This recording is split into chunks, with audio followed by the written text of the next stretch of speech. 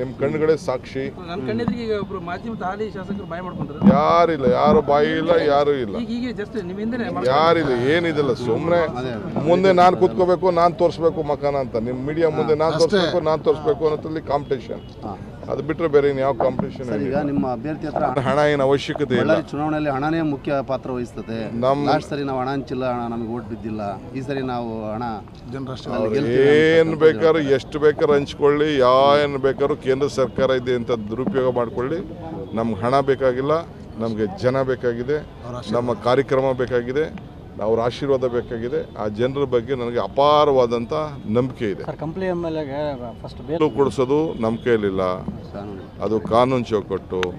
ನಾನು ಆತನ ಹೋಗಿ ಹಾಸ್ಪಿಟ್ಲಲ್ಲೋ ಜೈಲಲ್ಲೋ ನೋಡಬೇಕು ಅಂತಿದ್ದೇನೆ. ಇವತ್ತು ನಾಳೆ ನಾನು PA ಹೇಳಿದ್ದೇನೆ, ಟೈಮು ತೆಗೆದುಕೊಳ್ಳಿ ಅಂತ ಹೇಳಿದ್ದೀನಿ. ಇನ್ನು ನಾನು ಯಾಕೆಂದರೆ ನಾನು ಮಂತ್ರಿ ಕದ್ದು ನೋಡೋಕೆ ಆಗೋದಿಲ್ಲ, ನಾನು ಹೋಗೋದು ಇಲ್ಲ. ಸೊ ಅಫಿಷಿಯಲಾಗಿ ಹೋಗಿ ಅವ್ರನ್ನ ಭೇಟಿ ಮಾಡಿಕೊಂಡು ನಾನು ಮಾತಾಡ್ಕೊಂಡು ಬರ್ತೀನಿ. ಟೈಮ್ ಕೇಳಿದ್ದೀನಿ ನಾನು.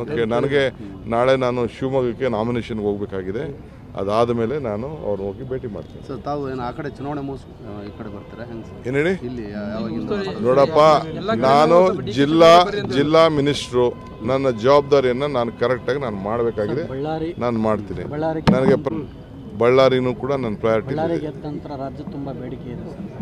ಅದಂಗೆಲ್ಲ ಏನಿಲ್ಲ, ನಾನು ಮೊದಲಿಂದನೂ ಎಲ್ಲ ಕಡೆನೂ ಕ್ಯಾಂಪೇನ್ ಮಾಡ್ಕೊಂಡು ಬರ್ತಾ ಇದ್ದೀನಿ. ಏನಿಲ್ಲ, ನಾಗೇಂದ್ರ ಅವ್ರಿಗೆ ಒಳ್ಳೊಳ್ಳೆ ಕೆಲಸಗಳಾಗಬೇಕು. ಅವ್ರದ್ದೆಲ್ಲ ಬಜೆಟ್ಗಳೆಲ್ಲ ಕೆಲಸ ಆಗಿದೆ, ಇನ್ನು ಮುಂದಕ್ಕೂ ಆಗ್ತದೆ. ಅವ್ರ ಕ್ಷೇತ್ರದ ಅಭಿವೃದ್ಧಿ ಬಗ್ಗೆ ಅವ್ರು ಚಿಂತೆ ಮಾಡ್ತಾರೆ. ಪಕ್ಷದ ಜೊತೆಯಲ್ಲಿ ತಮ್ಮ ಜೊತೆಯಲ್ಲಿ ಉಳಿತಾರೆ. ನಿಮ್ಮ ಜೊತೆನೇ ಇರ್ತಾರೆ, ನಮ್ಮ ಜೊತೆನೇ ಇರ್ತಾರೆ.